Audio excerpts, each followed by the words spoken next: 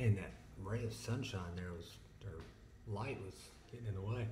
All right, let's talk about 75 hard where I'm at, what I'm doing. I did take a little bit of time off. I had probably about 15, 20 chocolate chip cookies. I had cheeseburgers, fries, not cheeseburgers, a cheeseburger and fry. I really didn't do much else. I've been tracking my macros all but those couple days. Still drinking my gallon of water, working out twice a day, hitting my calories and proteins, might snatch a cookie every now and then. I'm not doing 75 hard, but I'm, the diet and stuff's still there, the workout's still there, the water's still there. Still reading the book. Current book is Relentless. I know it's backwards by Tim Grover. It's a pretty good book. Michael Jordan, Coach K, Dwayne Wade, Pat Riley, Charles Barkley. A lot of guys that he talks about in it, so that's really cool. I've also got 3 people that is currently doing 75 hard.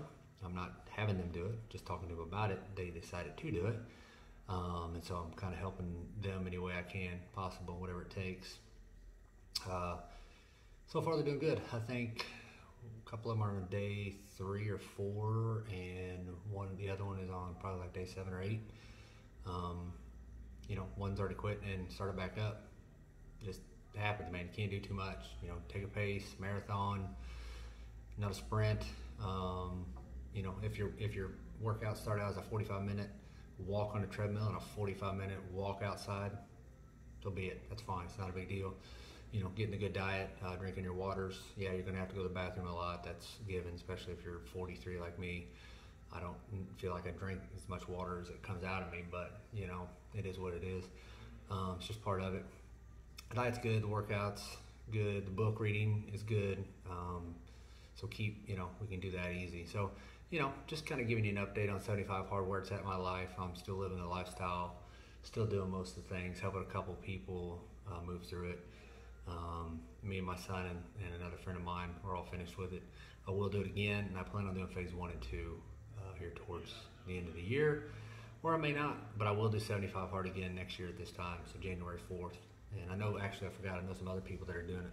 Had nothing to do with me, but as a group of, I think there was 6, and now there's 4 of them. They're doing it too, so it's kind of a trend around here, so that's cool.